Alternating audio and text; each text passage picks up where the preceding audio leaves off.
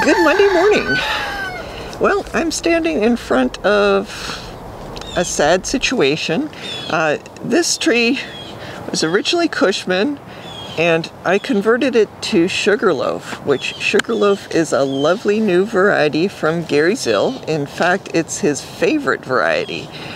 And this tree was doing great. Lots of new growth, and I was looking forward to having a bunch of fruit from it this year.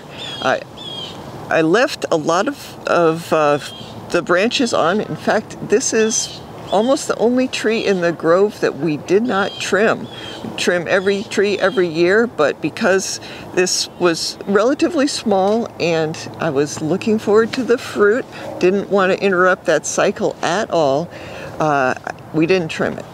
Unfortunately, we had a lot of wind, like a couple weeks of 20 to 22 mile per hour wind, and this particular tree doesn't have a lot of buddy trees to protect it.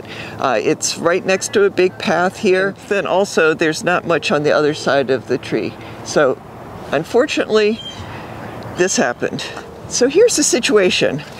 We had big branches developing on either side. They sort of went out both sides. The wind ripped this one more, so this is almost completely severed, and this one, the leaves are still nice and healthy looking.